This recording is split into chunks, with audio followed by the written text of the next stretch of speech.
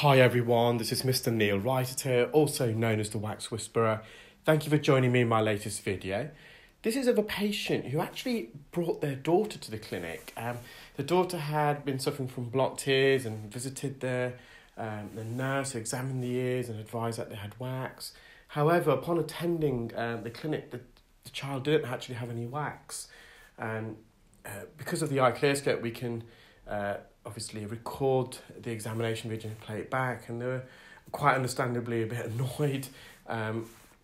We did some other assessments to kind of diagnose as to why the child felt the ears were blocked, and we discovered something else, so it wasn't a wasted journey. However, whilst the patient's mum was in attendance as well, they do also suffer from earwax, and they asked whether I could squeeze them in and examine their ears, and lo and behold, she actually had a lot of wax and dead skin. So the patient's mum, who we're treating, this is the left ear. They do suffer from eczema of the ear, otitis externa. You can see a lot of dry skin around the edge. It's actually worse in the right ear, so keep watching and you'll see the right ear. So that's the left ear. We've managed to remove that blockage, quite straightforward in fact. So with the right side, we're just at the entrance here, just using the suction probe. So this is called microsuction when we're using a suction probe to vacuum the ear. I'm just going to detach it from the base of the ear canal. This is near the entrance, as I alluded to a moment ago, and you can see we've just released that plug of wax. It's enveloped with some dead skin, and the other side of the skin is also attached to the ear canal. So when I say I've separated or elevated or detached the wax plug, it's that skin acts like a double-sided sticky tape. The underside sticks to the outer layer of the wax, and the outer part of the dead skin is adhered to the ear canal. So you can see that wax plug has been removed and it's enveloped with that dead skin. You can see here there's a lot of dead keratin skin coating the entrance of the ear canal, and it looks quite dry and irritable. So I'm just now reverting to a fine end suction probe. So the standard suction probe that we use for ear microsuction is called a Zollner suction probe, and the internal cavity is around 2 millimeters.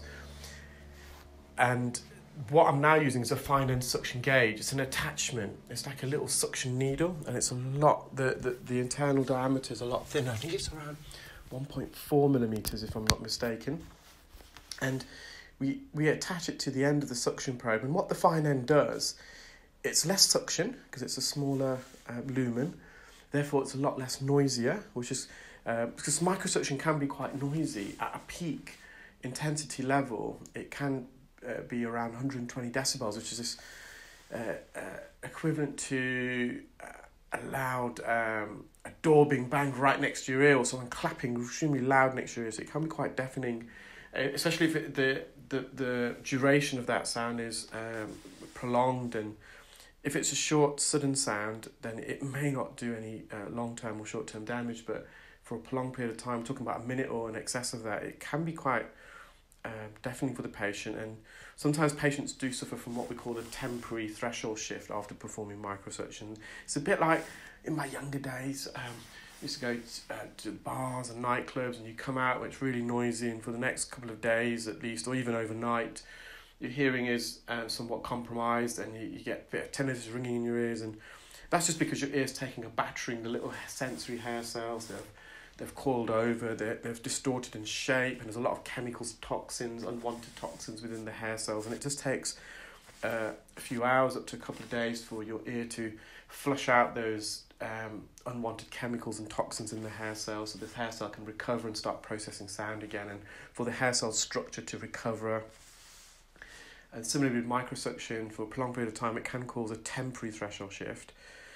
So a fine end helps reduce the likelihood of that. It's a lot less noisier. It's more precise as well. So we're doing delicate procedures like removing dead skin like we are here. It's a lot more precision involved. You can see I've just bent the tip of the fine end, so I've got better access. I'm not going to bump into the canal wall.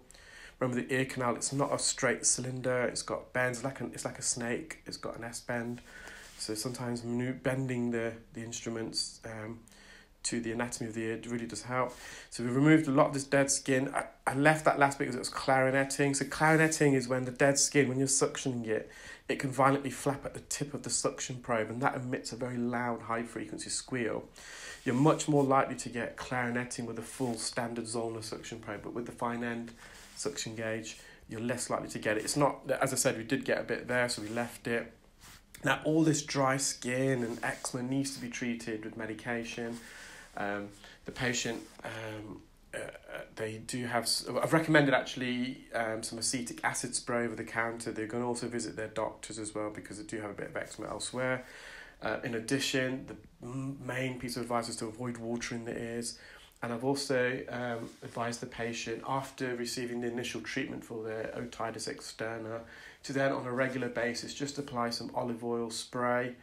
And what the olive oil do, so this is special olive oil, it's not for use in the kitchen, it's specially made for safe use in the ears, so it's a medical actual device.